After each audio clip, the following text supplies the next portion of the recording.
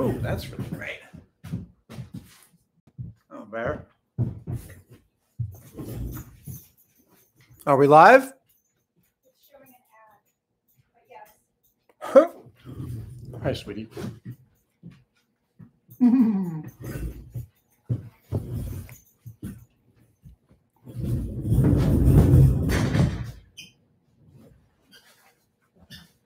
Yeah. Better looking. Okay. Are we good? Yep. Fabulous. Hello, everybody. Welcome back. It's been a couple of weeks. Just somebody's breaks out on the street there. It's the Mission District after all. It's a noisy neighborhood. Hi, it's good to see you. It's been a couple of weeks, I know. We are trying something brand new today. We are trying YouTube's super chat function. Man, look at all those comments going past. We want to thank you. I want to thank you to DaBuild, Ethan Koerten, and Break Build Repeat. They showed their support for Tested before we even started this live stream. They've been awesome, and it's super appreciated. The money that we make here goes to supporting our Tested crew, small builds, and all the things it takes to produce for this channel. As you can imagine, like all other YouTube and online content creators, you know, the graph is down right now, but we're still maintaining and everyone is still employed. And that is freaking fabulous and feels like a very lucky and wonderful grace. And hell's bells, Margaret, I'm taking my moments of grace where I can find them these days. Early morning walks with Maggie in Golden Gate Park are one of them. I'm doing that most days of the week with Mrs. Don't Try This. And I groomed Maggie yesterday. She may show up and you get to see. It's a terrible grooming job that I do, but it makes her all smooth. She's like a wire terrier. So we had her for probably 8 years before we groomed her at all. So, you know, like she had really rough fur. And then we discovered there was a smooth dog underneath. It was really awesome. And especially as the weather gets hotter, her having lots of fur, she just sits there in pants. It's pretty rough. So we actually started to groom her during that heat wave we had here in San Francisco, I think now 3 years ago, where it was over 100 degrees here in the city of San Francisco. Okay, I'm going to begin with a show and tell. I have been burning the creativity in this shop over the past 3 months. We're putting out 5 videos a week, and I'm ahead of our inventory by a fair bit. I've been making more than that, and it's been incredibly productive. There's also been plenty of frustration and tons of mistakes, and those will come out in the videos. But in addition to doing all the stuff that I've been doing on camera, I've also been doing plenty off camera. It's sort of like the breath that I need to take. Let me just switch this down a little bit. It's sort of like the breath that I need to take between shooting stuff. And it's funny because the more I'm filming everything with my phone, the more guilty I feel when I build something and don't film it. And that at the same time, just having that space is really important. And a couple of weeks ago, I participated twice in Discovery's wonderful broadcast of the SpaceX Dragon 2 launch that got 2 astronauts to space from American soil for the first time in a while. And that was thrilling. It was great to participate with my friends Mark Rober and Mike Massimino. I love Mass. He is so awesome. And as part of that, I started breaking out a bunch of my spacesuits as set pieces. And then so I built the last spacesuit. The most recent spacesuit that I built was a couple of years ago for New York Comic Con. I built a replica of the orange ACES suit that the shuttle astronauts wore for almost the entirety of all the shuttle missions. That classic, what they call the pumpkin suit, with a parachute harness. And we covered its build on Tested extensively. And all the different collaborators I had. And I ended up making, well, the third suit's still in progress, but I ended up making 3 complete suits. just because it's only a little harder to make more than one of something if you're making one of something.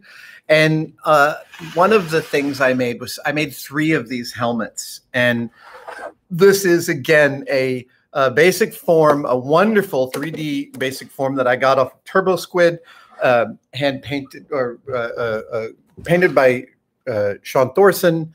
And then the visors by Bill Duran, and just wonderful collaborations all up and down. But because I made 3 helmets, as you can imagine, this usually happens. If I make more than one of something, usually one of them is like, I consider it like the perfect one, the one that is just tight as a drum. And that's this one. The average viewer, even a close-up viewer, might not be able to tell the differences between one of my regular helmets and my hero helmet. Actually, that's super instructive. I'm going to grab the regular one right away.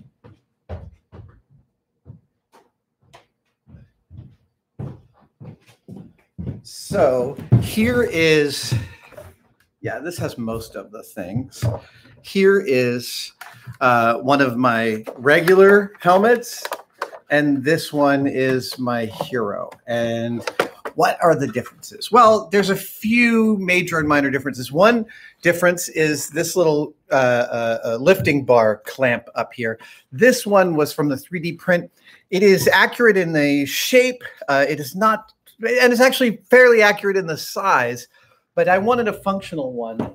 So I reached out to my friend Chris Gilman, who runs Global Effects, the makers of just spacesuits for every movie you could possibly think of, and said, do you have a good bailout bar clamp for an ACES helmet? Do you have something? And he did. And he supplied me with one that actually is functional. Actually, I don't know whether this is cast from real pieces, but it's beautiful. I'm actually considering taking this apart and seeing if I can't machine a couple from scratch. This also has, on these, this part here, is this wide ring riding around a central bushing made out of Delrin. And both parts are made out of plastic because I was working with some 3D printed nylon parts, which were great. For my hero helmet, I decided to remake that ring out of aluminum just because I wanted it to be like rock solid. The other major difference between the 2 helmets is the interior. You can see a little bit of a gesture made to parts of the interior detailing, but on my hero helmet, well, it's about as accurate as I could possibly make it. I hand machine all of these little boxes in here. This back pad, which is Velcroed in, is actually beta cloth supplied by the generous and wonderful Ryan Nagata. That's just delightful. I've got, of course, my Savage Worm logo sticker in there. Can you see that? Yeah. And the last part I made for this was the connector, and I'm really, really pleased with it. I've even got a little serial number on there wrapped under capped on tape for the added authenticity. It doesn't communicate any actual information. And I don't have the spray bar that cools the inside of this helmet. Yeah, maybe I'll have to make that at some point. But that's my that is my show and tell of these 2 beautiful, beautiful examples of obsession. Oh, I just love seeing them in the frame. Oh, that's the other thing I did with this one. Okay, there's this one last thing which you should note. Do you see, is it possible to see, let's see if I can, this yellow bar here, this white sort of hairband at the top of the visor.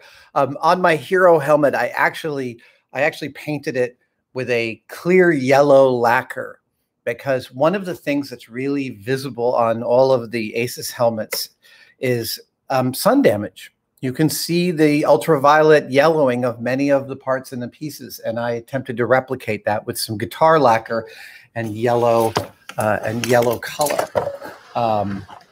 I think I still have, I mean, I threw a cup of coffee on this too to sort of dirty it up, but I think I still have some more work to do to make this look a little bit more beat up and old. I have an open invitation, and the next time, look, when we start to travel again, man, I can't tell you how much I can't wait to get on an airplane. I mean, you know, safely, Avi. But one of the places that I'm looking forward to going is Johnson Space Center in Houston, Texas. Hello, everyone at Johnson. I really can't wait to get there again.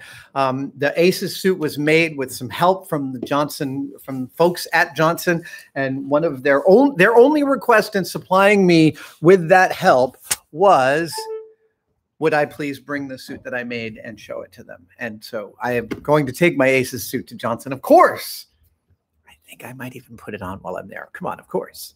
Okay, so now we're going to use the super chat function, and I'm going to take some questions. Let's see. DaBuild says, thank you for inspiring people like me on building stuff. Here, I can bring this over so I don't have to. There we go. Thank you for inspiring people about building stuff. I do have a quick question. How did you manage before you had your lathe? It's personally opened a world of possibilities. Yeah.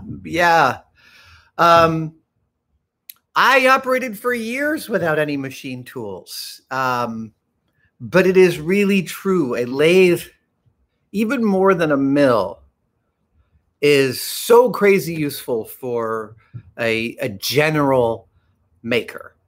And there are so many different grades. You know, there are I just want to tell you, like, if you find one that's really, really cheap, I'm not sure, if you don't know machining, that I would buy a super cheapo lathe.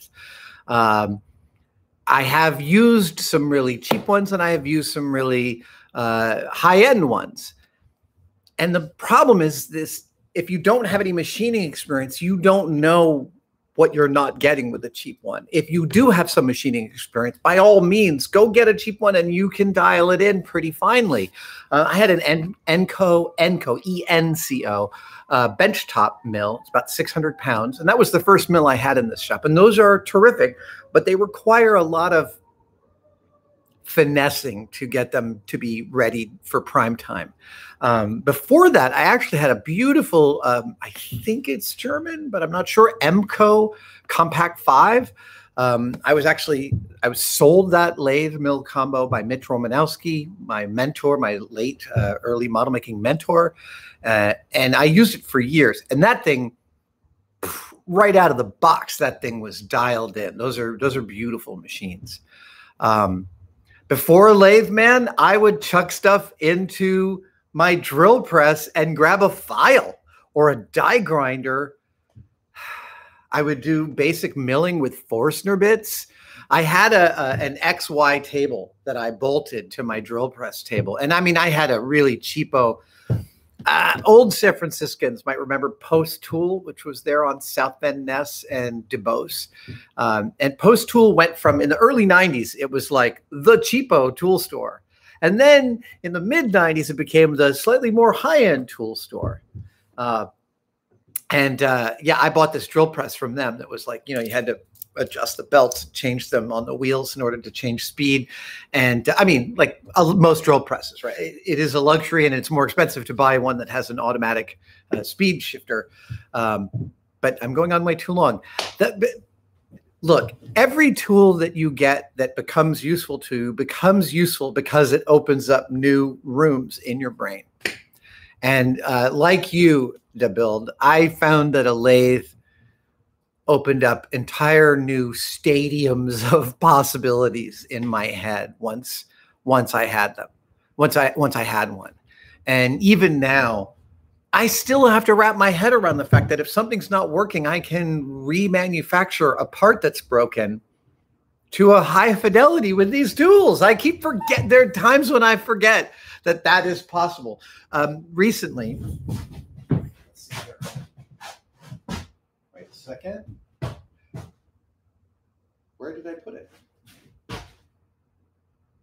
Oh, no. Give that a second. Where did it go? So I had this thing. Oh, right. Sorry. On my mill, it has a fine feed ability like any Bridgeport, where you can use a hand dial to operate the quill in the Z direction and the up and down direction. Usually you just have the quill handle, but there is a functionality within a Bridgeport mill to use a fine wheel. But because of the DRO I have set up on my mill, the fine wheel I had didn't fit anymore. So this late last week, I manufactured this this is the hand wheel I pulled off my table saw just a couple of weeks ago. And I machined it all the way down. And I actually included a little label, which I'm going to start to do. Fabricated Adam Savage 620. I like that. I feel like I need to do more of this on the functional, useful things that I make for this space. And you know, you always think you'll remember when you made something, and you won't. Sign and date your work. Break, Build, Repeat asks, when it comes to replicating props or costumes from either animation or movies, what advice, tricks of the trade do you have for getting sizing or scale correct if no practical prop is available? This one's really, really tough. Cameras distort things way more than you expect they would. And everybody has their bias about the size they think something should be. In general, I have found that when I size something as best I can to reference information, and in the future, from that moment, I have actually obtained or held or been able to measure the real object, in general, I'm usually about 15% oversize. So I take that into account. I kind of automatically take that into account. But you're asking for tricks of the trade. The first trick of the trade is to gather all the pictures you can of the prop. Now that means doing a Google image search. That means going to tools in Google image search and choosing size. You want the largest size you can get because that affords you more detail that you can witness and see. Gather every picture you can think of, because there are going to be details you cannot see at the moment you start the build that will become your life later on.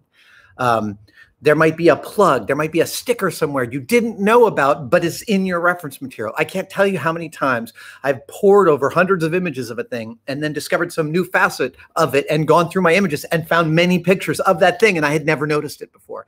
That is just guaranteed. Gather every picture you can. Storing information digitally is inexpensive. So that's the first step. Second step is to start to look for the images that are orthographic, that are that show. Okay, here's I'm about to weather this afternoon. This is a headpiece of staff of Ra. So you might find pictures of it like this on a table, and this on a table. You gather all of those, but what you're really looking for is one in which someone's holding it up, or a face-on picture, edge-on pictures. You might find these in auction houses. You might actually go search Christie's and Sotheby's, profiles in history. You might look at yourprops.com, Flickr, absolutely. If you know one of these props is in a museum, it might be up on that museum's page. Again, you're gathering all of these images. Then when you have the ones where you think you have good orthographic views, and you know, it's like, you know, the thing is circular and you have a picture that's circular, because you don't like these, like off angle like this, man, you lose your whole life in trying to suss out the detail of that. Those orthographic views are really important. But now what you need to look for, every image you can. You want to know how else to gather the image is stream the movie and screenshot it. I take tons of screenshots of every single film prop that I'm looking for. And now you can stream it. Well, now we're at HD, not 4K. But again, like, this is a great way to get reference, and specifically human reference, right? Because in the movie, the prop is being handled and you get to see fingers and hands on that prop, and that might help you.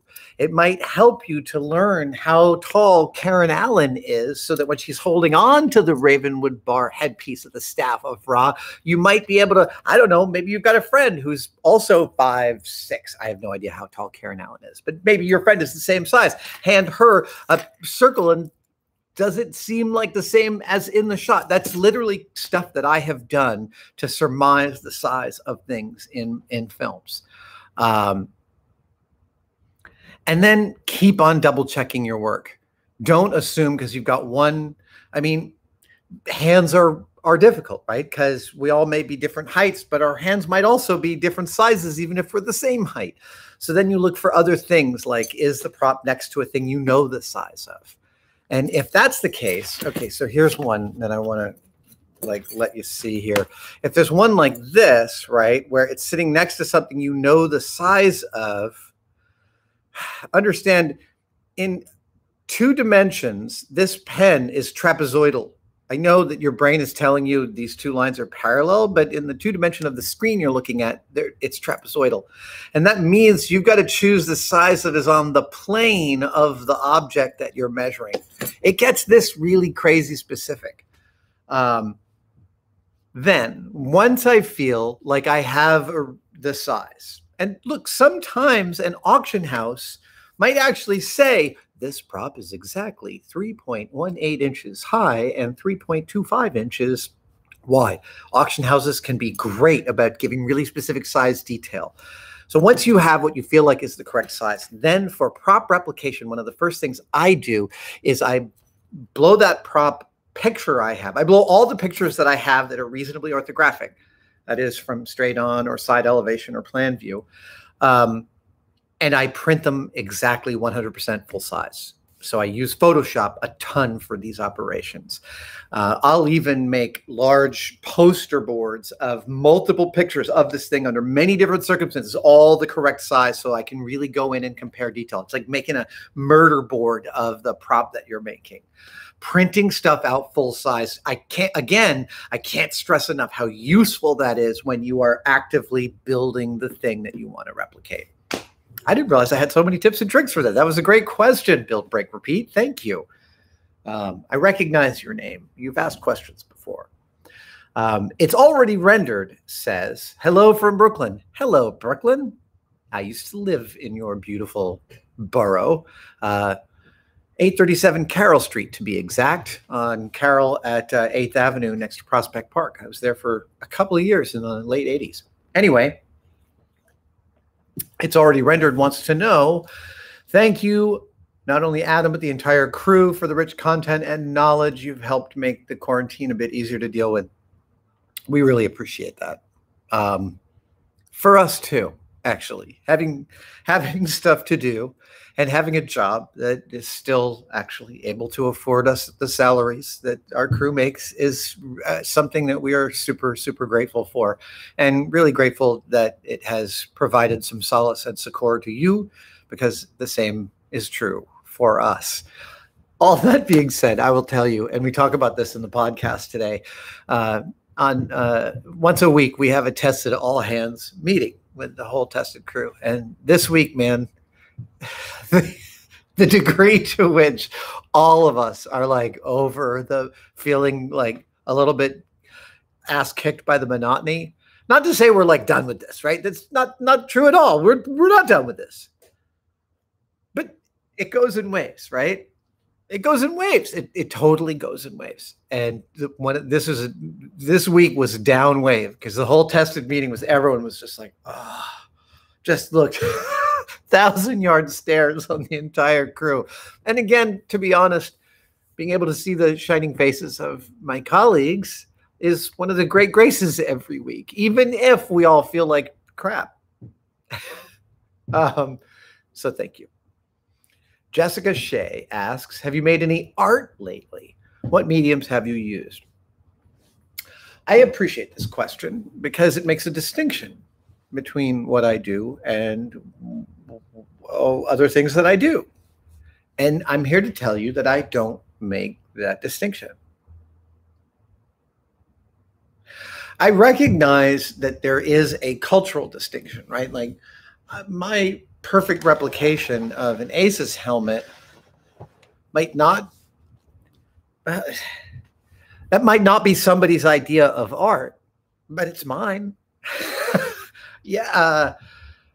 There's a thing in special effects, and every special effects artisan who is watching can attest to this, is that special effects and the film industry in general is rampant with people saying, I used to be an artist. Now, let me tell you something about film people. Hi, film people. Hello. You either walk onto a set as an employee on your first day, and you either find it intoxicating or just a bloody nightmare. There's very few people who fall in between those two states, because a film set is a high pressure, super intense atmosphere where every mistake costs money right away. Everyone is super professional and super good at their jobs, and actually also probably super good at your job. And boy, will they know if you're not doing it right. And like, no one's going to hold back. The goal is to get the product. It's not about you. And some people love that pressure and some people don't. And those of us that love that pressure, man, I mean, I think every film person has a kind of a life tale in which the first time they stepped onto a set and felt the stress and the strain was like, man, I got to get me some more of this. This is a long way of saying that's what happened to me when I first showed up on commercial sets and watched Jamie at work and learned from him and became his right hand for a long time. And that was really, really important to me.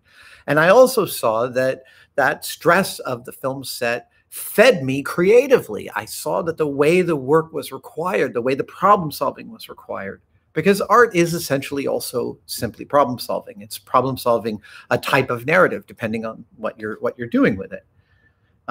You always start out an art piece with a problem to solve. You might not end up solving the problem you set out to solve, but you end up solving a problem.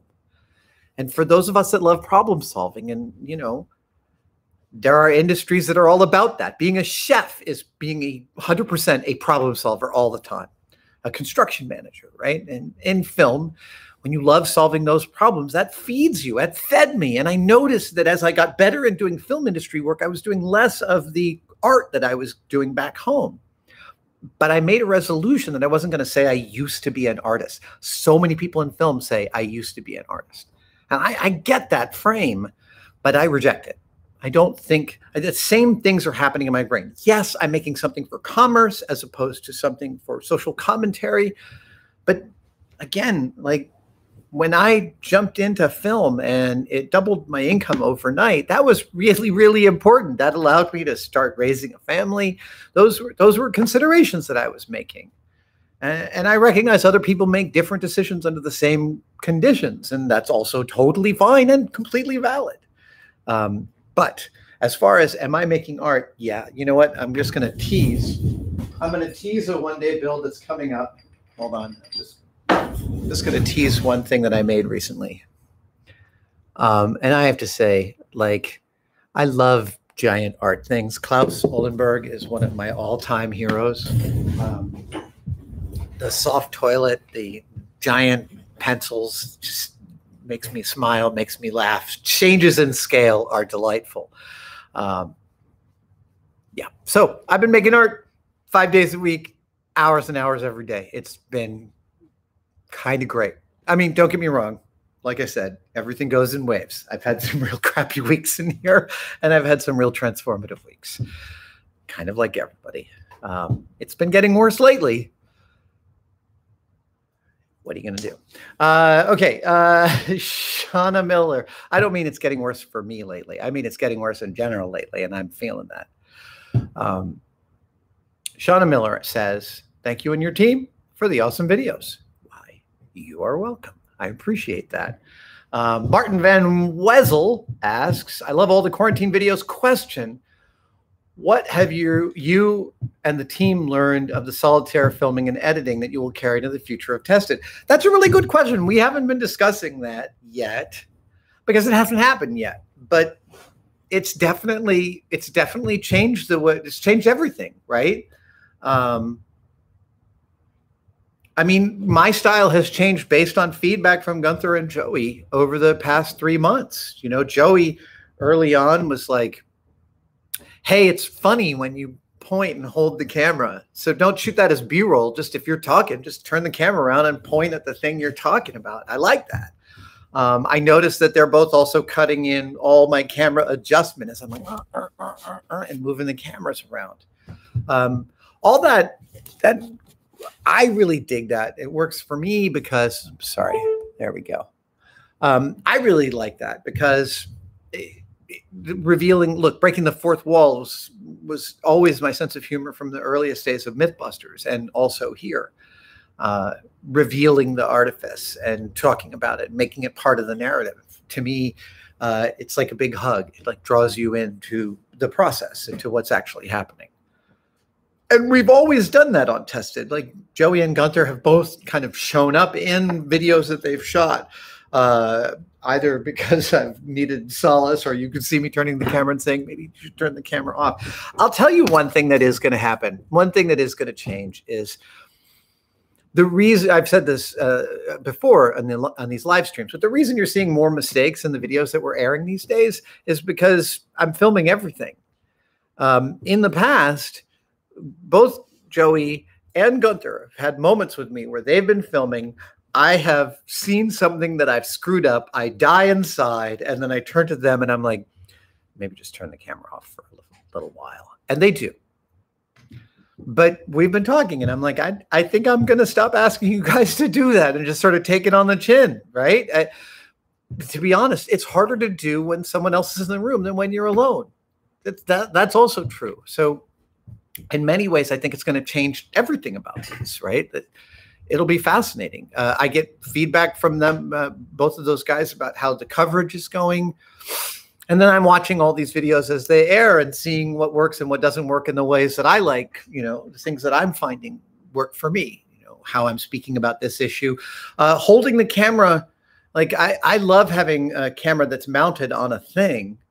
But moving around with the camera is not something that occurred to me as a viable camera handling technique, and yet I love watching it in the videos. I think it's really neat to see a perspective shift and changing the space in the room. So, in lots of ways, the way we've been filming is going to change the way we film in the future. It may be that that one of the one-day builds that we should do, it occurs to me, is to do a one-day build showing how exactly we shoot a video and the decisions we make in cutting it into a piece and how long it's going to be and whether or not we're using music and stuff like that. Like all of those are decisions that those guys make, that we are all making as we're putting these pieces together. And yeah, it's been kind of great. Like the collaboration has felt very immediate. They're both wonderful cutters, Joey and Gunther. And I've been learning a lot. All right. Dan Howarth says, Adam and Tested, as I approach middle age, welcome. Creators like you give me hope that I'm not over the hill yet and can learn new skills. Thank you. It's hard to explain how old I'm 52. It's hard to explain how old 52 was when I was a kid. In the 70s, being over 50 was old, man. It was old. And I remember in the 90s, I was working with Mitch Romanowski, like I said, my mentor, when Mitch turned 50. And I was like, whoa, the big 5-0. And he was like, everyone says that. I don't know why. 50 was old when I was a kid, and it does not feel old now. It doesn't feel, and all my friends who are close to my age, slightly older, slightly younger, again, it feels like the window of cultural what is old is shifting. But in addition to that,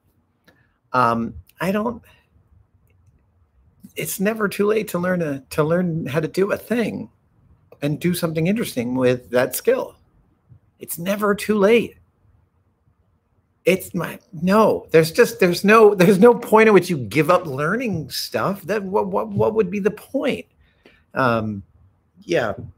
So I reject the term over the hill. Don't get me wrong. I'm losing muscle mass as fast as anyone. And when I wake up in the morning, my ankles hurt in a spectacularly mystifying way.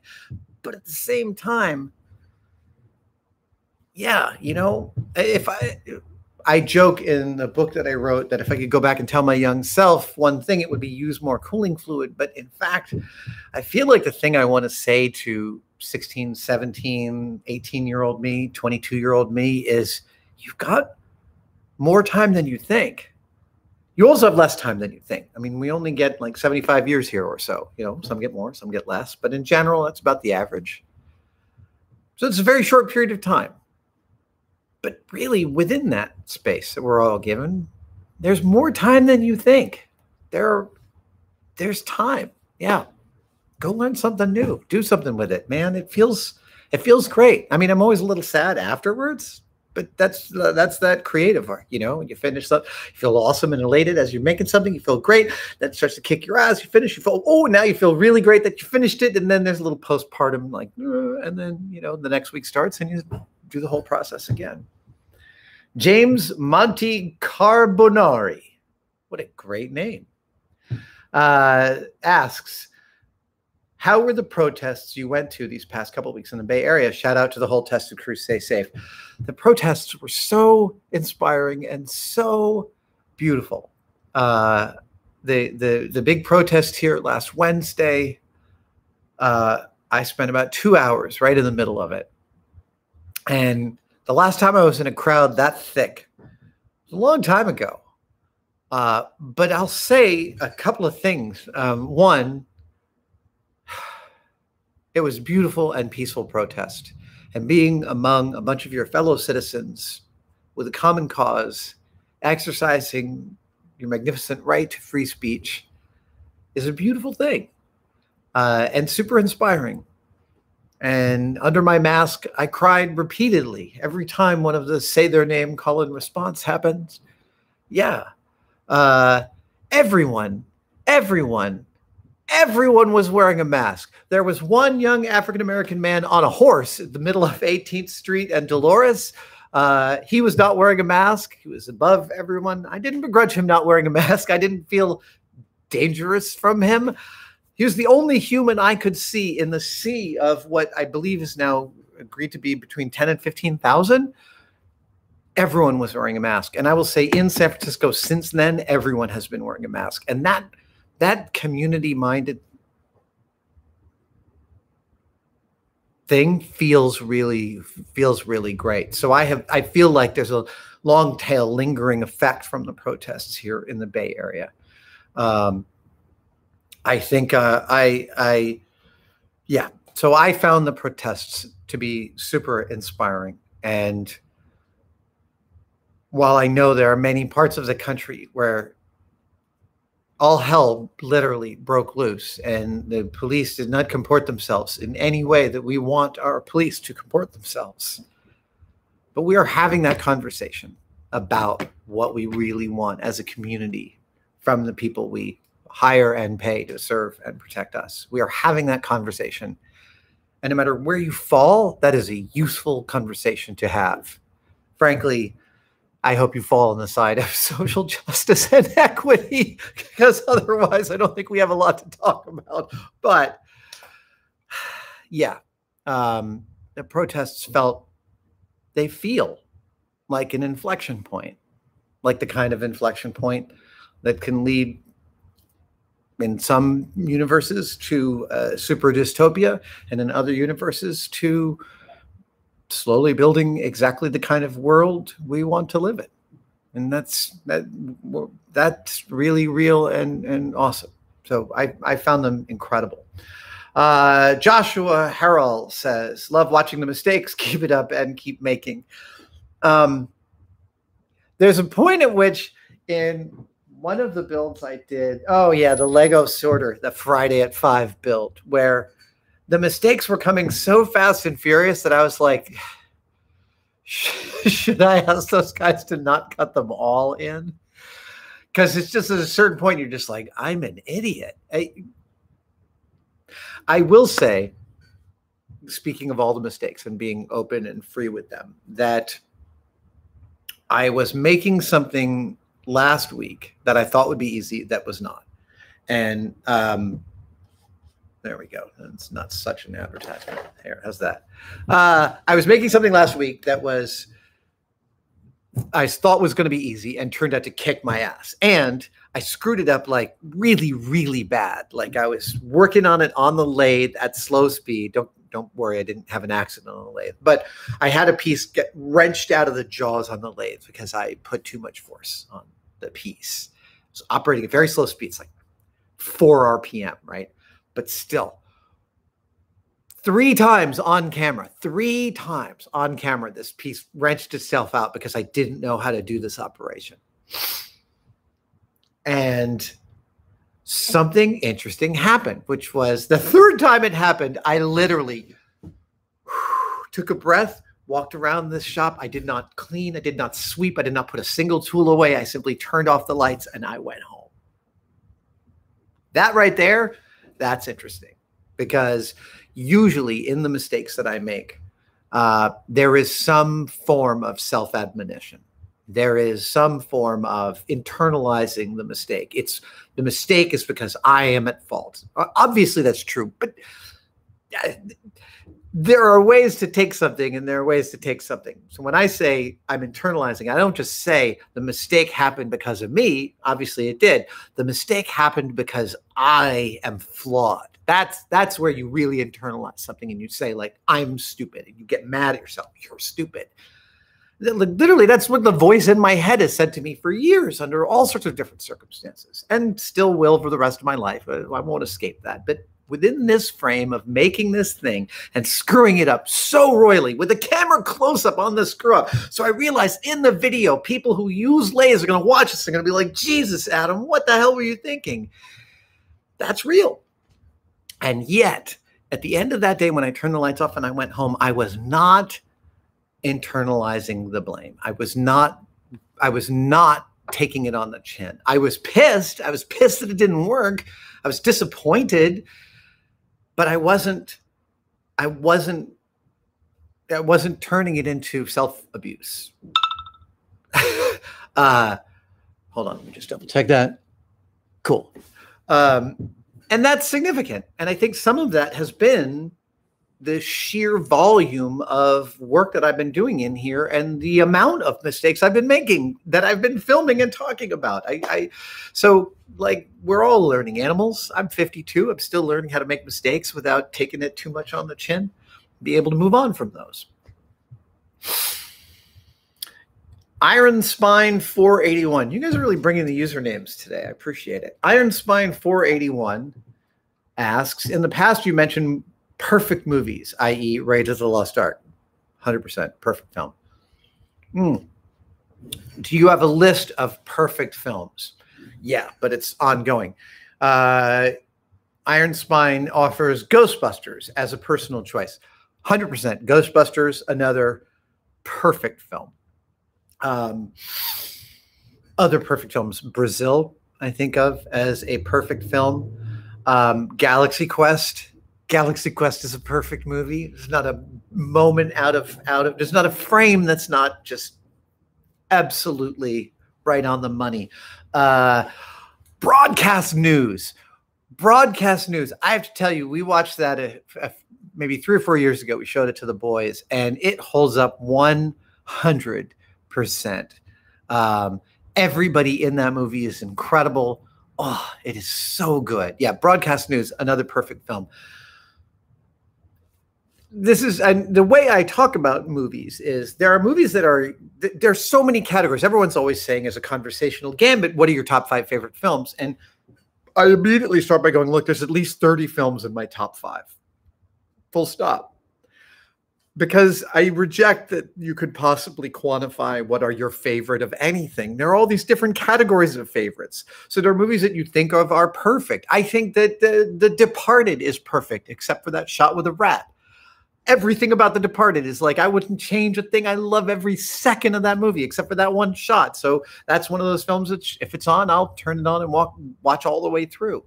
So there are perfect movies. There are movies you think of are perfect, but those might not be your favorite movies. You might realize a film is perfect, like It's a Wonderful Life. It still might not be a film you want to watch. Those are different categories. Then there are films that are really important to who you are. Like for me, Brazil and Blade Runner, Time Bandits, all these early Killian films are really important in the makeup of who I am. But some of them, like I've watched Brazil so many times, I can't watch it anymore. I've literally watched Brazil like over 200 times. I've told the story before. I don't need to tell it again right here. But yeah, so I can't watch that movie anymore. It's as important as it is to me, as perfect as it is as a piece of art, as a piece of cultural commentary. It's incredible, but I can't watch it anymore. So again, like favorite is a very loosey-goosey category, and I like to get more specific. There are films that taught me about how to love film. Apocalypse Now, definitely not a perfect movie, but like that shot of Martin Sheen coming out of the water, I saw that when I was 17, and it changed my brain's understanding of what film could be. That was neat. That felt really cool. Vickie Bligh, any relation to Captain? Vickie Bligh says, thanks so much for everything. You and the tested crew are appreciated. We thank you. One of the things we talk about each week as we go over our tested all hands meeting is we talk about how we've done that last week, how many streams, what we've done in terms of all the different metrics by which we see how we're doing. And we also call out comments and complaints and compliments that people have. And we really appreciate that. Yeah, it's a good team. I'm slowly starting to see members of the tested team from a distance here and there, and that is really nice. I miss all those folks in person. Man, I miss people in person. I'll tell you, one thing that the protests taught me, because I've been afraid as I've been walking around the last 3 months, and I'm seeing all the, frankly, like 25-year-old white dudes who seem to refuse to wear masks, and even their girlfriends are wearing masks and they're not wearing a mask. What the hell? What the hell? Come on. And I'm seeing that, and it's making me feel like I don't want to be around people. And it's one of the things that's so great about since the protest, seeing everyone wearing masks, everyone's caretaking and being a citizen. That's great. That's right, and that's proper. But I was starting to get afraid pre the protest. I was starting to get afraid. Am I becoming agoraphobic? Is that what's happening here? Am I like just going to not want to be around people at all? Because look, I'm an introvert extrovert.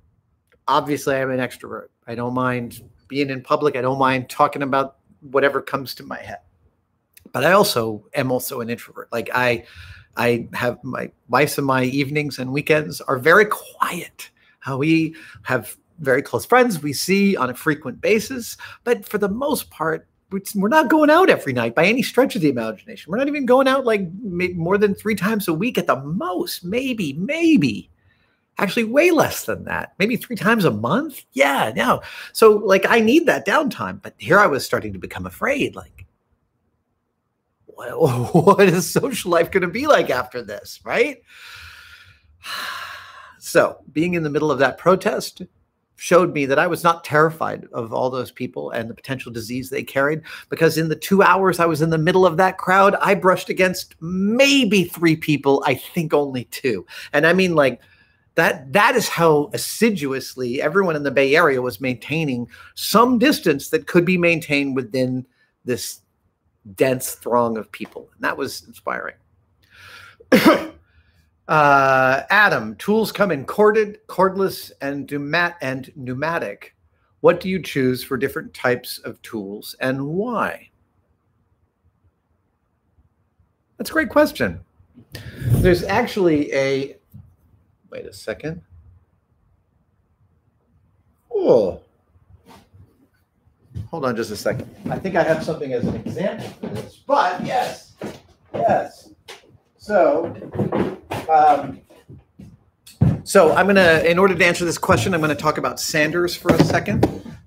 Give me a sec. Go. Okay, so this is a super awesome tool called a finger sander.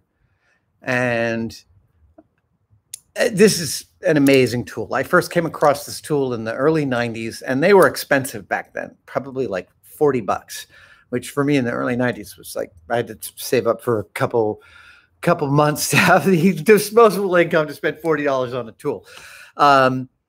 This is basically a pneumatic belt sander that runs this really small belt. And these are phenomenal for model making. These afford you the ability to dial in, and they make different grits of belts. And I have a bigger one that's basically the same tool, only a little bigger with a fatter belt. And that's all that I've ever seen in finger sanders for 25 years. And then recently, I came across this one. I discovered Proxon, which is I think a Swiss company, German company. Can't remember which. I'm sorry. European. They're a European company, and they make a battery-powered. They make a battery-powered finger sander that is that has a movable finger, and it's corded. And look, I bought it because the finger sander has been so useful to me over the years. And the question as to which one of these I will use under what circumstances, well, because I still think in terms of this tool, this is the one I reach for. I have to remind myself that this one exists. And I haven't yet done one day a tool tip about this. But I must say, I really like the build quality of Proxon's tools. I really like the feel of them. I super dig this Euro mustard and terrapin green color. It's like really, really nice. The speed controls on them are intuitive. They all have dust retrieval for the most part on their tools. Changing a belt is fairly trivial. And belts were easy to find, which is another deal when you're buying a tool. You got to make sure you can buy the disposable, expendable pieces of that tool. So really, this is the longest possible way of saying the answer to your question is I use what tool I think is best for the job. So I don't necessarily prioritize pneumatic over corded over cordless. Obviously, I like cordless. But usually when you're sanding with one of these, you're doing it for long, long periods of time, and a cordless tool might not last that long. You don't want to keep switching batteries. So I like pneumatic for that.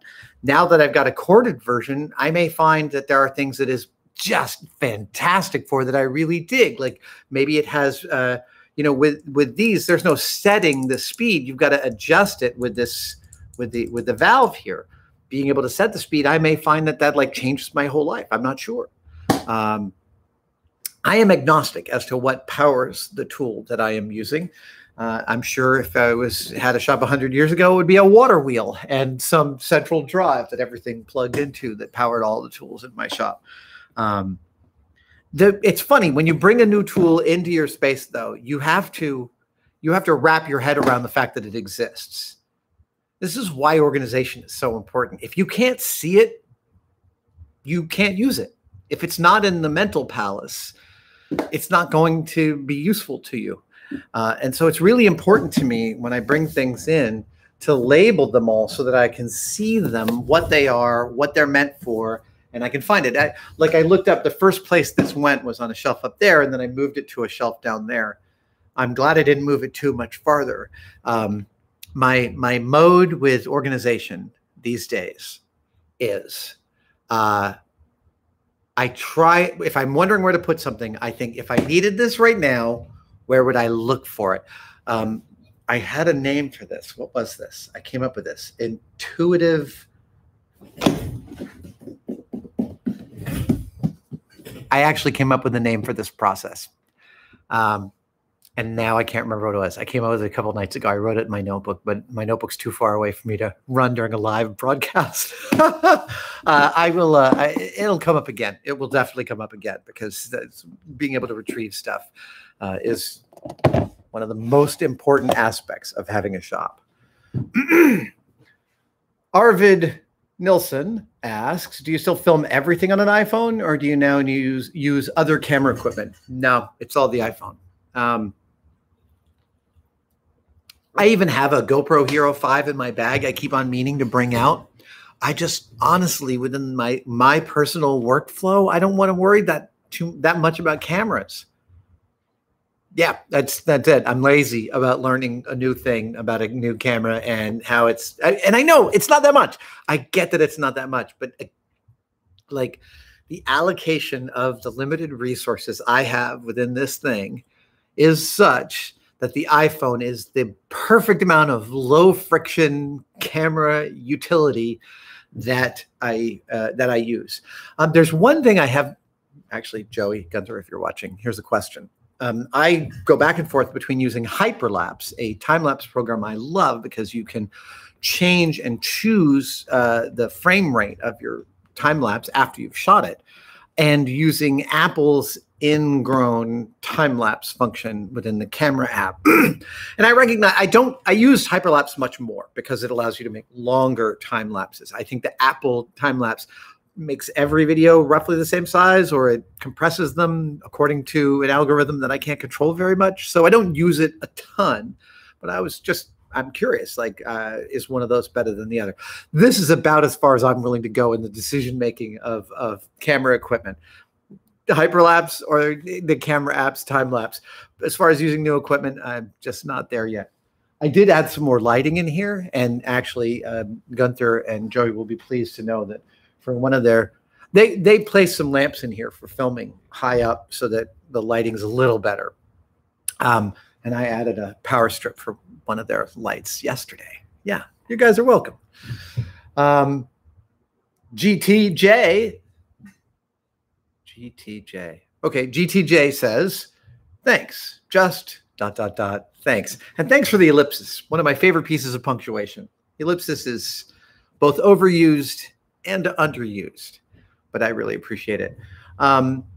Ethan Koerten asks, what gave you the idea for the tattooed ruler? By the way, the tattooed ruler on my arm, there you can see it.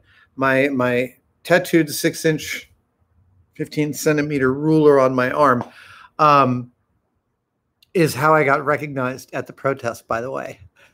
I was holding up my sign, and a guy and his son were like, hi. How accurate is it? It's accurate enough to sort nuts and bolts. How long have you had it? I've had it since January of 2019. I got it just before we went into filming production on Savage Builds. It seemed appropriate. And what gave me the idea? I actually came up with the idea like probably 12 or 15 years ago. I was thinking, what's a useful tattoo? And I can't remember if I came across, it definitely was like, I definitely hadn't seen it at that point. Since then, I have seen it. I definitely hadn't seen it at that point. And there was, I remember that the first American Chopper, which wasn't called, sorry, not American Chopper, the first Monster Garage, which wasn't Monster Garage. It was a documentary about Jesse James and the old kind of tools that he used to build motorcycles. I don't know if you've ever seen it or if you remember it, but it's stunning.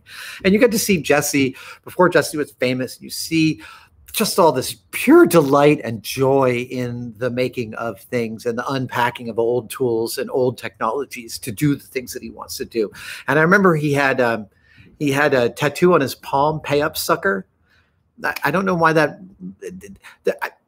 there's also a chef who had a palm tattoo or two palm tattoos of dotted lines, and one's a tablespoon of salt and one's a teaspoon of salt. I think that might've been part of my inspiration. I can't quite remember. I think I remember Jesse James says the pay up sucker on his palm was in payment for a motorcycle, and his wife was pissed off that he took that as payment instead of money. I hope that airs occasionally on Discovery, because it was a super delight, and I really connected with the craftsperson and their love of the craft. It was fantastic. Motorcycle mania, someone tells me. Thank you, Kalo. David Badilotti says, it's hard not to conflate mistakes and failure both in ourselves and others. They are not the same thing. This is totally true. This is totally true. It is so hard not to conflate those things. Yeah. And the world is so mystifying. I think that part of it is that the world is just mystifying, right? Like, spend time around your parents. They drive you crazy. They make you super happy. And you don't know why either of those things, right? And you unpack those through the course of your life, and it's a mystifying ordeal. Sometimes you learn stuff about yourself. A good portion of the time you don't. And, you know, it's easy to internalize it's easy to internalize the blame because we feel so flawed, each one of us. And we are. Lee Marsh asks, Will you be showing any more of your Ecto 1 build? I am making one, and I enjoyed your weathering ideas. I will as soon as I get some more parts from Eagle Moss. I have still sitting on the edge of my table saw over there. Kits 1 through 10, fully assembled. The moment some more show up, I plan to jump right back in. I can't wait. Look, I'm all about Ghostbusters. It's one of the great movies ever made. The new Ghostbusters, man, Jason Reitman's new Ghostbusters. I am so freaking excited for it. I can barely stand it. It's killing me that it's not coming out this summer. Yeah. So soon. Joey Pomeroy suggests that I should do a live stream of a one-day build. This is definitely something we have talked about. Specifically because I have done a couple of live builds in front of audiences over the past few years. One of them was I built a Strand-based, one of Theo Jansson's walking robots. I built a 10 or 12-legged, maybe 6 or 8, I can't even remember now, a multi-legged Strand-based, and I built it in the Exploratorium's courtyard over 3 days. And that was fascinating. That was building stuff in front of people is fascinating. Then at the first NomCon, I helped Jen Schachter and We the Builders put together their giant Rosie the Riveter. And then last summer at the Smithsonian Institution, I and a bunch of tested folks and makers from around the globe gathered together to assemble a replica of the Apollo command module hatch. And here's the thing about making stuff in front of people live that I really like. I'm a storyteller and a performer, and I have done those things on stage. I've done them in movies. I've done them as a model maker. I've done them as a performer, as a science communicator. I've produced shows for television and for the web. It's every medium you can think of. I have tried to explore it in the guise of telling stories and performing. I performed weddings, which again, as a performer, is a super fascinating type of performance. It's very different than any other kind. I performed at wonderful places like Largo, where the crowd is there to love you. And I've also performed at Cobb's, where the crowd is not necessarily there to love you. They're there to have a good time, but that's a very different circumstance. So every venue, every execution of performance yields a different relationship between the performer and the audience. And I am fascinated by all those relationships and what they yield in both in that interaction. And building something live in front of a crowd is substantively different than anything I've ever done.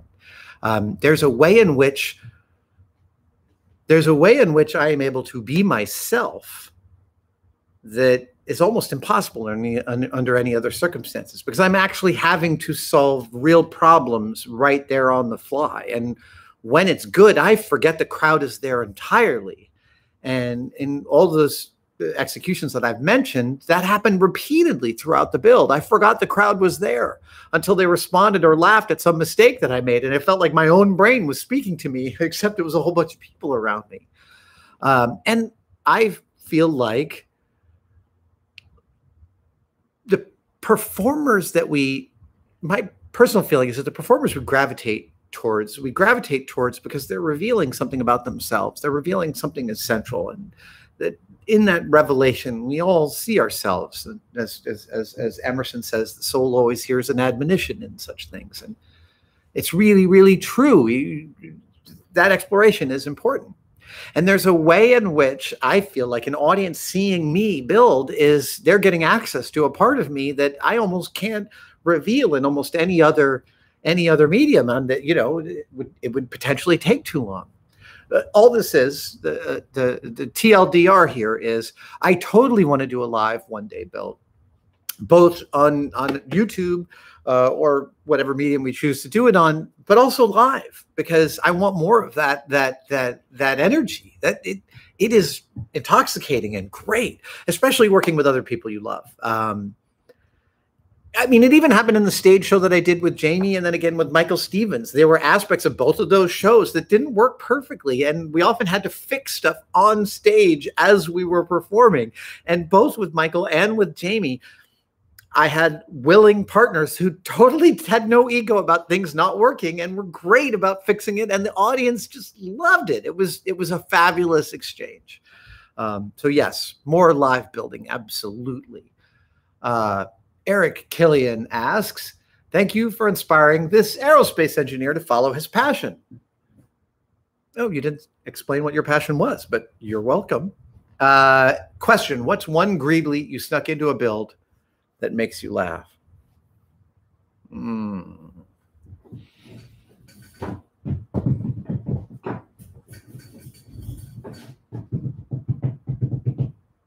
So this would be going back to, I think, my more professional builds when I was doing models for film.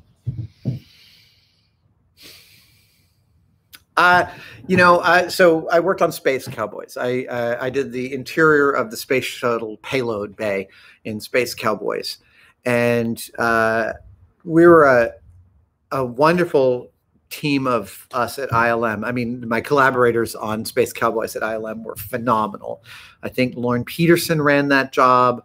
Oh my God. Yeah. Brian Dewey, Brian Koerten, Carol Bauman. We had some amazing people. And Dewey was working on the Russian rocket laser bomb. Yeah, I can't even remember now about the plot of the movie. But anyway, Brian Dewey was working on this part, and we ended up model making this specific part of it using the universal greebly. It's a little dome with 4 little pips, 1 in each corner. And oh, my connection is unstable.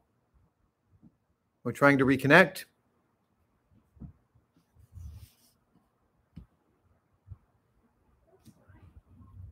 Is it working fine for you? Yeah, that's fine. Okay, I'll keep on. Oh, there we go. So at any rate, we put these universal greeblies in this detailing part of the Russian ship. And then it turned out that they built a full-size version of this as part of the set down in Los Angeles. And we got to see a set dressing crew's huge build of the universal greebly. Yeah, it was like this big. I wish I had saved it. I have screenshots of it. I think we'll release some of these pieces of this live stream later on this week. And when we do, I'll make sure to include a picture of the giant, expansive universal greebly. Sir Wheels a Lot 3684 asks, every piece of content, but especially the one-day builds, have been what keeps me entertained during this COVID-19 situation the world is going through. Thank you. You are welcome. Again, we really appreciate the feedback. It is, it feels very lucky to have within the social distancing that we've all had to do. And I don't know about you, but for me, I'm sequestered with my life partner, my favorite person in the world, and I'm also sequestered with my mom. And that is great. I'm like, that's fabulous. And my kids are both safe. They're both safe and they're not in my house. It's ideal. It's just perfect. But not seeing my friends, not being able to socially see my friends has been the hardest part for me. That has definitely been the thing that I have taken on the chin. The monotony I can actually deal with. I have this space. I can construct the fiction that I have any control over the world repeatedly every day in this space. And that's great. But not seeing my friends is hard. But getting feedback from you guys who watch these things and comment on them and talk about them and ask for different things, it's close. And I really appreciate that. So thank you. Tiffany-esque asks, I printed 4 parts of the Rosie the Riveter. My question is, do you have any tips for someone who has very little workspace? Yeah. It's tricky. It's tricky, man. I've had huge workshops. I've had workshops bigger than this. And I've had workshops way smaller than this. My first house that my wife and I lived in together, I had a shop downstairs that was, I think, 8 by 10 feet. Yeah, and again, I'll share pictures of that. I have been inspired at times to ask my Twitter followers to share pictures of their small workspaces. And I think we've even built a couple of galleries, some of the submissions to those on Tested. And they are really, really instructive. There are so many ways to store your crap. There are so many ways to create a space in which you want to work. And this is the biggest thing is it's not about the size of the space. It's about whether or not you want to work there. And there are all sorts of different requirements that people have for their inspiration. And some we don't even know, right? Like we find out new ways in which we get inspired. When I put these lights here on my work table, I had no idea how much they would engender me wanting to work at this table more and more and more because I could see things really clearly. I didn't know that was part of my process, but it was. So it's great to look at other people's executions of tiny workspaces, of the closets they've built a sewing room into, or the bin that they have for doing model making so they can pull it out and work and put it back in. I guess my tip would be the hardest part about working in small space is being able to get started and then wrap up, right? Because usually when you're in a small space, you're often sharing it with somebody else. And that means that you can't leave your crap all over the place. I mean, that's one of the great graces of having a shop is I can leave stuff on a table staged for days or weeks at a time. I don't have that luxury if I have a roommate, and I do actually. So, you know, you've got to pack stuff up in the living space because it's used for living. So looking at other people's executions of how to do that is really, really, really useful. We'll reactivate one of those galleries because it's super inspiring to see what people have done. And you know, the art stores and the hardware stores, they want to help you. They've got sorters. There's all sorts of different ways. For me, the biggest issue is always about what's the lowest friction way for me to get started, right? Because when you feel inspired to go build something, if you then have to spend an hour setting everything up, friction is real. So I guess my tip and trick would be to start thinking about if you only have 8 square feet, what can you do with that square footage that affords you the most amount of ability to get started and to keep organized? Yeah, I mean, I do it all the time here with all sorts of different things. So the one day build I did of my leather working tools is absolutely like localizing parts to a specific location. So it also depends on whether or not you're doing general model making or you're making one specific thing. Frankly, I feel like it would be easier if you were trying to make one thing, to build a cabinet that serviced the making of that thing, or to build a bin, or to buy a bunch of sorters that allowed that process to be as frictionless as possible. Yeah, for me, I can't overstate how quickly I want to get started when I want to get started with something. That's a big deal. Eric Notargiacomo. I am mangling your name. I apologize, Eric, but Eric says thank you, and I say you're welcome. Absolutely. Jacob T says, I remember your Dodo project a while back, but that's a long time ago. But would you ever consider branching out and doing other recently extinct animals like a thylacine or great auk or something? Sure. I don't know. Yeah, I will look into both of those. I've heard of the great auk. I don't know about the thylacine. I mean, the dodo is compelling to me. The dodo is compelling to me specifically because it went extinct on our watch and we didn't care for the longest time. Like that's significant, right? For all the lip service that science was paying to, like, oh, the wonders of the natural world, this like greasy descendant of a pigeon that tasted crappy and like got decimated by rats brought to the island of Mauritius by the ships that were visiting it on their way out of Madagascar. No one gave a crap about the dodo. And there's something about the hubris of the dodo that I find inspiring within the extinction story. I mean, obviously, that's why dodo is a stand-in for human hubris. That resonates to me. As for other animals that inspire me, that are interesting to me, I mean, I'm fascinated by the dinosaurs, obviously, like any functional human must be, because it's astounding that Earth was ruled by lizards at one point. It's fantastic. That's why a T-Rex skull is my pool table light. It's like my food chain mezuzah, right? I come in and I think this is what it would be like to be low on the food chain instead of at the top of it. That would suck. I know, and I also still have to finish that dodo project. I will get around to that at some point. I still have all these feathers. I have everything. It's all set up there. I've got another space for feathers up in the loft. Feathers and wings are coming up soon. I'm just feeling a little more boiling under the surface about that. Fixter Jake 11 says, I just wanted to say thank you for pushing me towards the STEM field as a child. Did I call you directly? You're welcome. In December, he says, or she says, I will graduate with a degree in computer science and already have a job lined up. That's fantastic. I'm sorry that your graduation is probably going to be a remote and virtual graduation, but congratulations. I think that STEM fields, we still tend to think of them culturally as like an avocation, like you have to be inspired to go be a scientist.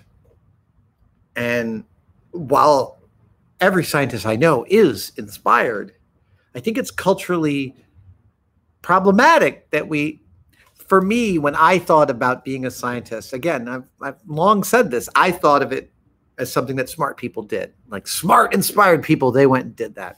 And I'm here to tell you that every scientist I've ever met loves their work so much. And if you follow different science Twitters, like herpetologist Twitter or birding Twitter,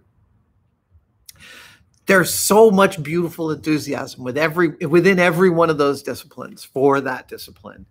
I just think that, like, culturally, the thing is, the kid says, I want to be a singer, I want to be an artist. And their parents are like, you're never going to make any money as that. You're never going to rise to the top of your field. And the answer is, you're probably not going to rise to the top of your field in any discipline that you go into. So why not science? Why not science? Like, actually, it could pay well. And every scientist I know loves their job. I'm not sure there's many professions I could say about that. That every scientist I've ever met who is working in their field loves their freaking job, despite all of its difficulties. So thank you, Fixter Jake 11, for sharing that story. Radu Bucur, again, I'm probably butchering your name, and I apologize. How do you decide when to make or build something and when to buy? How do you decide between the satisfaction of creating your own stuff and the time saving of getting something that works just fine? That is just a constantly moving target. There's no hard and fast rule for that at all. I love purchasing the right solution to a problem. I just did a video on hole saws, on different ways of cutting holes, and a friend of mine reached out and mentioned to me that if I was doing that, I should know about these things, which are called annular cutters. And dude, I can't wait. I can't wait to try these puppies out, right? Like, this is a magnificent solution to a problem I already have a solution to, but I'm always looking for better ways to make big holes in difficult materials. So I love purchasing the right solution to a problem, but I also love, like, my hand wheel for the, wherever I put it, over here. I also love the hand wheel that I built for my mill. And frankly, this will be part of the mill for the rest of, this will be part of my mill for the rest of its life. I mean, don't get me wrong, when I don't want to get rid of this thing. I want to scrape the ways. That's what I want to do. Its ways are, its y-axis is a little bit beat up. And I'd like to be able to use this mill for the next 30 years. So I'm definitely going to I think, tackle that at some point. But this piece that I made, this will be part of this mill for the rest of its life. And that gives me great satisfaction. And it made me take more care in its execution and the chamfering and the pieces and parts that I used for it and the balance of how they look together. And frankly, looking at the little brass plaque that I put on this makes me so happy. I started looking around the shop for other things that I could make for the stuff that I have. I mean, when I made that speed control on the portable bandsaw out of the old hand wheel, that made me super excited. So I guess it's a long way of saying, I guess I do prefer to make my own if I feel qualified and if I can make something that works exactly as I want it to. Sometimes buying the solution is an interim step between me learning how the thing works, that's fine, and making one myself. Joel Brook asks, I just started learning carpentry. How do I differentiate between using a different tool that seems easier to use or accepting my lower skill level? That is a really interesting question. I am a believer that, okay, I played the saxophone way back when. I spent a couple of years taking lessons and playing the saxophone. And I still have one, actually, a nice Con 10M from the early 70s, one of the Naked Lady tenors, if you play the saxophone.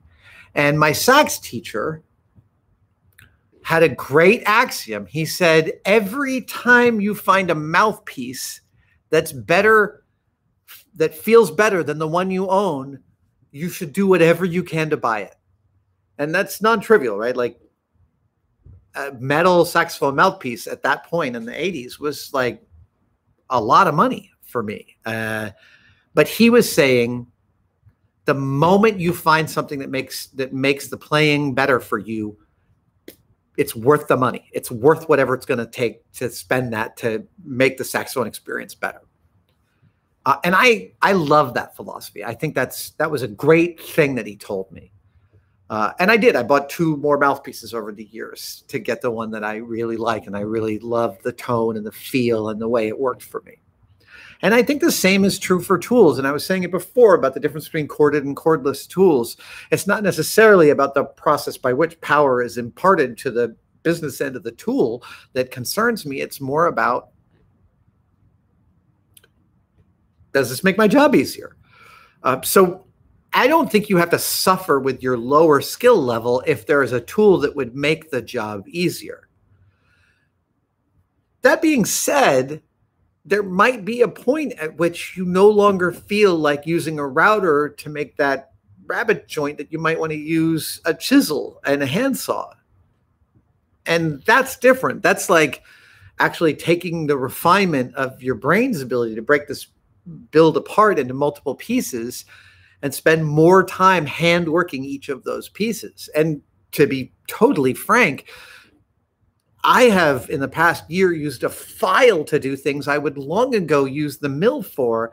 And I've done that because of all the filing I've seen on the YouTube channel ClickSpring. And Chris has inspired me to use a file much, much more. And that handwork of the file has given me way more finesse than I can get on the mill under certain circumstances and under specific conditions. But that's not what you're asking. You're asking, should you suffer for your lower skill level or use a tool that makes the thing easy? And I'm a huge advocate of using the tool that makes the thing easy. Later on, when you get better, you can go back and build those hand skills that you might not currently have. But the best way to build those hand skills is to really be able to hold the build in your head. The reason that when you watch those YouTube videos, and specifically the ones of Japanese carpenters making those crazy joints, all the pencil marks and the little, and then they take the saw and they make all these things and then they chisel stuff out and this joint goes together. The only reason that works is not because they're following a guide. It's because they have the experience and institutional knowledge to hold all of the facets of that joinery in their head. And that just comes with experience. So use the easy tool. build the ability to hold the thing in your head, and then you start to cut loose and maybe use more difficult methods because they feel more authentic to you. Nick Butler says, thank you for your comments about props UK and its students over here in the UK. Hey, dudes, I had no idea that there was a props degree to be gotten in the UK. And as soon as I can fly anywhere, if you guys want to bring me out, I want to teach. All right, I'm ready. Send me in, coach. I think I tweeted right away, I want to teach there. And this is completely true. We're going to have to work this out. I'm very excited about the idea that there is a degree in prop making. Tim Tam Shortage. Now that's a name. Tim Tam Short. For those of you who don't know, Tim Tams are like the national cookie of Australia. They are a chocolate covered cookie. The Tim Tams are amazing. Go get Tim Tams. If you can get a Tim Tam, get a Tim Tam. And if you have Tim Tams, I'm just going to tell you about the Tim Tam Slam, in which you take a cup of warm milk and you bite off opposite corners of the Tim Tam and you suck it like a straw. You suck the milk into the Tim Tam like a straw. Can't take too long. The moment the milk hits your lips, you got to shove the whole cookie in your mouth because it's ready to dissolve into a million pieces. Tim Tam Slam. So Tim Tam Shortage asks, how do you get to a level of trusting yourself with projects? I'm having a hard time with my confidence of project ideas. You just got to do it. I mean, you got to know that the first version's probably going to suck. Yeah, Andrew Stanton said this to me about doing story meetings with his teams in the early stages of working on a big film. Andrew directed Finding Dory and Wall-E. And Andrew said, you know, he tells his story teams, this pass is going to suck. You're going to read it later and you're going to hate it. And it's part of the process. And you're just going to have to go through it because you can't get around it. And he's so right. So when you say projects, I'm assuming that you're talking about you want to execute a thing and it involves multiple parts and pieces and you're having a hard time having the confidence to embark on executing that. I'm taking that as my assumption of what you mean by project. And, you know, when I am not confident in how a project is going to go, I keep making lists. I keep making more and more lists. I keep doing research. I watch YouTube videos. I read people's take on it. I go do research and find old material on it if I can. And eventually there comes a point at which I have the information I need to start. Like that's definitely a moment at which you can identify. There's a moment at which it's just time. You've gathered all the information you can. It's just time to start. And your execution might not satisfy you. You got to be ready for that. That's the possible outcome every time you embark on making something. And many of the things I make, the first version of it does not satisfy me at all, but it gets me to a certain point. And then maybe it might even take me a couple of years to get mad enough about that first one to make a second one. Blade Runner gun, I made my first one at 18, my second one at 25, my third one at 45. Yeah, I mean, some of these things take a long time to come to fruition. But just keep on doing it. Just keep on. The best thing you can do is execute. Keep executing. Keep on iterating. Plan to build it 3 times and keep on iterating. And when you finish, you're not going to want to do it again. But a couple of days later, you might have the energy. It might take a couple of days, might take a couple of months. For me, sometimes it's taken a couple of years. But keep iterating. That's the thing.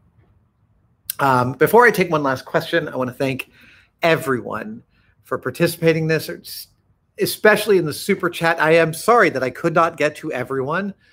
This is 90 minutes just passed like that.